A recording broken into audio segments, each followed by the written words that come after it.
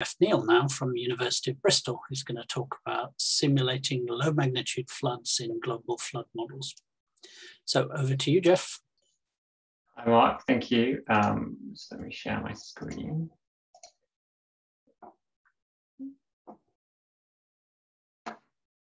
Has that come up okay for you, Mark? Yep, I can see that fine. Brilliant. Okay, well, good evening, everyone who's in Europe at least. Thanks for having me give a talk today. I'm going to talk about simulating low magnitude floods in our global flood model, mainly because we found that they're the most difficult ones to simulate. So this is the kind of smaller floods that happen relatively regularly. However, I mean, I could equally call this title kind of recent improvements to our global flood model, because most of them are aimed at targeting these types of event. So that's what I'm going to cover.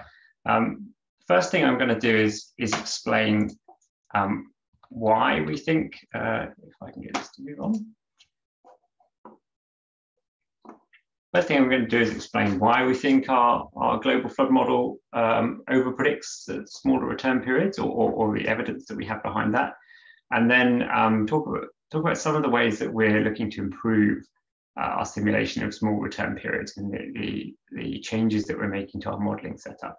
And then I'm just going to show you some initial results demonstrating this working in the model at regional scale. As Mark's here introducing me, I thought I would use his paper to highlight one of the reasons why I think it's important to look at the smaller magnitude floods. So here's a paper that Mark wrote back in 2016, and this compares basically flood exposure estimates across the continent of Africa for a number of early global flood models. Many of these have changed and been improved since, but at least back then, these are the results that you got. And one of the interesting things, or something that really struck me about these models, was how little sensitivity there was to return period in these fluvial hazard models. We're seeing areas affected, and indeed population exposure numbers, that are quite similar between what we think of as a very small 1 in 5 year event and the most extreme events that or return periods that these models are simulating. So clearly there's a lack of sensitivity here to return period, or we suspect there is, because the low return period estimates are far higher than what's happening in reality. And so this got me thinking about why this is, but also more recently we've had examples of why these small return periods are really important. So I've been working with the Foreign and Commonwealth Development Office here in the UK on providing them with data about tropical cyclones, and we've responded to a number of these for them, in particular cyclone Idai and Eloise in Mozambique.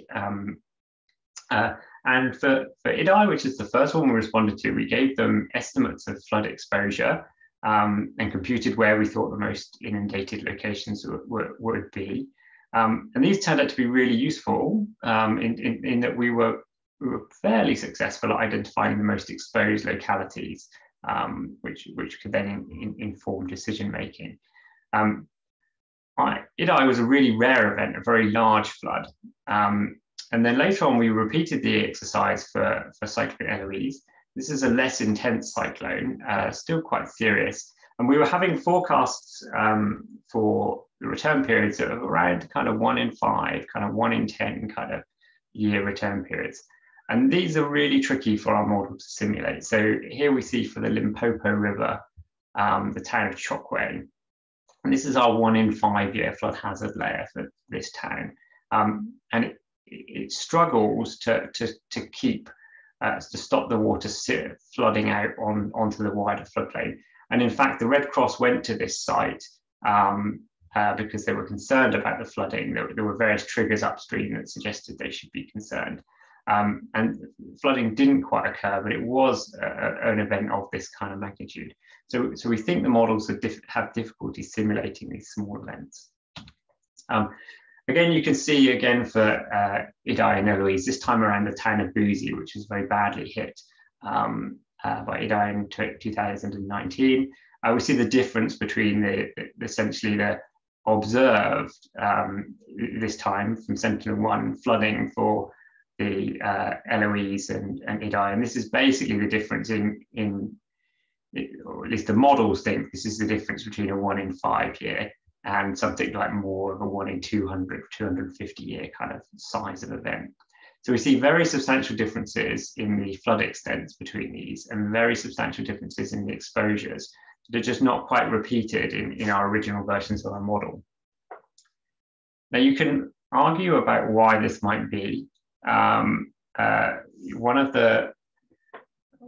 One of the theories is that, well, we don't include things like flood defenses and other things, but actually if we go to early versions of our global flood model applied in the US, then we see a similar story. So here now, a paper by Neal Quinn. This is an event set model now, so they're producing a loss exceedance curve for the United States, and they're comparing that with observations from NOAA of actual observed losses. And we see at the higher return periods, the low probability stuff, these data sets are kind of consistent, or at least the data sit within the spread of the model results that we get. As you go down to the more common events, we see that the model has a bias towards overprediction. Some of this might be reporting errors, so missing data from smaller floods, but actually also we think that there's some overprediction by this version of the model, this older version of the model. And this model includes things like flood defenses, and it's got a reasonably accurate hydrology to it. So I thought I would go through some of the reasons why we think this occurs and some of the things that we're doing about that. So again, further examples here. Why do we get so much flooding at low return periods? Well, two obvious reasons are, well, firstly, maybe the flows are too high or the event footprints are too big. So are there biases in these? We don't think so from looking at the data that we have. However, it's quite possibly the case. Always improving your hydrology will improve your flood model. Another thing that we know to be a problem is missing flood defenses. A recent paper that postdoc Lawrence Hawker's worked on compared our global flood model estimates with basically the MODIS satellite record for a number of basins in Africa. And here we detect kind of instances of where the model overpredicts the low return periods quite frequently. Sometimes that's because of missing flood defenses, other times not. But actually, even when you start to account for this, we still see an overprediction. So if you go to the Congo Basin, where there are essentially no flood defenses, we see pretty much the same pattern that we see in other locations. Further reason why these early models saw quite high estimates of exposure is that resolution and detail really do matter. And a colleague of mine, Andrew Smith, published a paper on this a few years back, where we essentially looked at how changing the level of detail that you had in population exposure data and the resolution of the modeling impacted the exposure estimates that you made. And what we see here is that the population data sets that were constrained to building locations, so that accurately placed people in buildings rather than spread them out, really did make a quite profound difference to the risk estimates that we're making. Similar thing can be seen by going from 1 kilometre to finer resolutions. You see a consistent drop in exposure as you refine the resolution and detail that are in the exposure data and the hazard data. So that's another reason why these early models were perhaps quite insensitive, which we've made improvements on. The fourth one, and perhaps the most obvious, is that the digital elevation data are often rather smooth, and these can lead to rather smooth flood extents. So here we see actually an observation in red of flooding from Cyclone Idai. Boozy is roughly in the middle of this floodplain here that I showed earlier. And we see the 1 in 250 year return period flood hazard map for the same location. So one of the things you see is that the data are quite a bit smoother than reality. Some of this will be because vegetation obstructs the observation of water in the satellite image, which is from Sentinel-1 in this case. But also we know that data sets like Merit are quite smooth. So one of the things we've been doing about this is transitioning our flood model to use the new Copernicus DEM that's recently been released. And we've just finished some work removing vegetation and buildings from this DEM. So this is a 30-meter digital elevation model. And here we see simulations for a location in the Central Highlands of Vietnam using this new TandemX DEM versus Merit DEM, which was what our global flood model was previously using. And you can see here the additional detail on the left that comes from the 30-meter data. You can also start to see that we're resolving features like relic channels and other kind of floodplain morphology that you might think would be important to flooding. The key thing here, if you can just about make out the urban areas, is that they track the edge of the urban areas far better in this higher resolution DEM than you do with the slightly smoother Merit DEM. The paper about this has just been submitted, so these data aren't quite out yet, but if you're interested in our TandemX DEM from which we remove vegetation and buildings, drop a postdoc Lawrence Hawker an email and he'll be happy to chat to you about the data that we've got. But the last thing and the focus of what I want to talk about today is that also we looked at the kind of actual setup of our global flood model. And did it flood at the discharges that we think it did? And what we were discovering is that many places flood at slightly lower discharge than we're actually expecting that they would do. And to explain this properly, I need to tell you a bit about how our global flood model works. So our global flood model is essentially is made up of a regional flood frequency analysis. This gives us the discharges in reaches of river around the world. And then for each of those reaches, we have a hydrodynamic model, list flood in this case, that is a regular gridded model, which includes a subgrid scale parameterization for the river channel. Sometimes super grid scale, but usually subgrid scale. And for this model to work, we essentially need to estimate the depth of the channel and simulate the water surface that we want to be represented at bankful discharge. And so in the global flood model results that I show here, the assumption that the model is making is that the 1 in 2 year, the river discharge for the 1 in 2 year flow will sit at bankful water surface elevation. And we do this by using Manning's equation, or at least in this early version of the global flood model that we had a problem with. We were using Manning's equation for this analysis. So essentially, we pull out the bank heights for the channels, we pull out the widths that are all readily observable. We estimate the return period discharge for the 1 in 2 year flow, and then we calculate the channel depths from that using Manning's equation. The trouble is, when we looked at our river profiles of many parts of the world, what we would then see was if we actually ran the 1 in 2 year return period discharge through our global flood model, typically the water surfaces would start to exceed our bankful heights that we were expecting to simulate. So this was, and this was a source of much over prediction at the lower return periods. So what we've done is essentially implement a method where we've, instead of using Manning's equation, or we've used Manning's equation to make a first guess, but then after that, we've then used a gradually varied flow solver to compute the actual water surface that would be simulated by our hydrodynamic model at that return period, assuming assuming steady state flow. And then we apply an optimization method to basically estimate the bed elevation for the channels that would give us our water surface elevations or give us our bank heights at that 1 in 2 year discharge. So essentially, we're correcting this bias that was in the model due to the use of Manning's equation.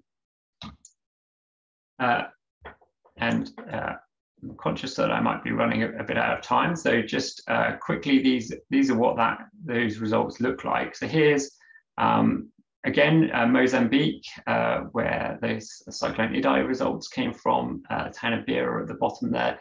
And we've simulated this this tile using our two methods. One is our original model, which is called the Manning's method in this case. So the black dots are basically the water surface elevation simulated for the 1 in 2 year flow relative to the bank height, so relative to what we think the river bank elevation should be.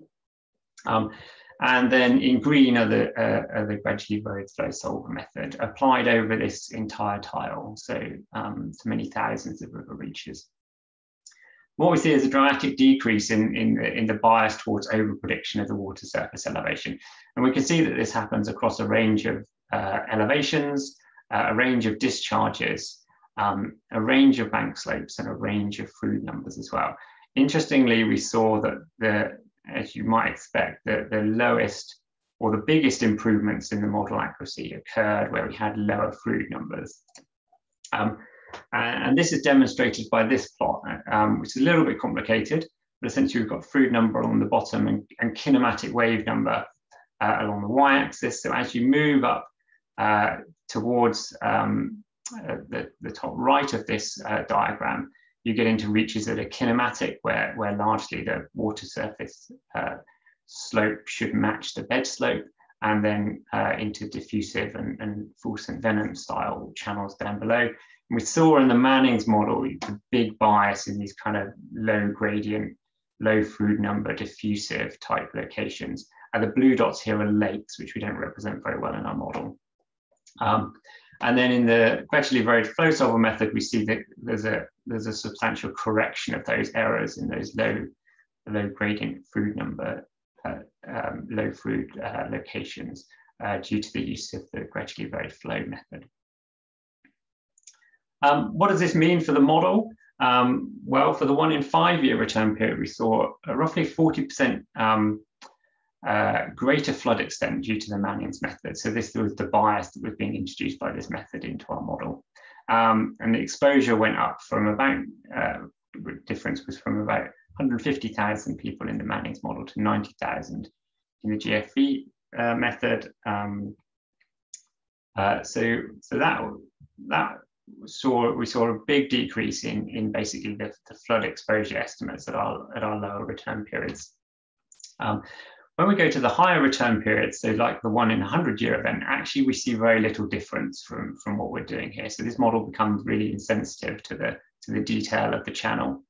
So we saw just a 5% change in the total volume on the floodplain and actually a decrease in the flood extent. So the opposite result, and fairly similar estimates of population exposure. You get slightly more with the Manning's method, slightly more with the exposure with the GFB method, despite slightly less flood extents, because the flooding tended to occur a little bit further downstream in those channels, because the water was retained in the channel for longer. So thank you. I think I'll stop there and just leave you with some nice pictures of our, the latest version of our global flood model applied in Vietnam on Copernicus STEM. Thank you very much.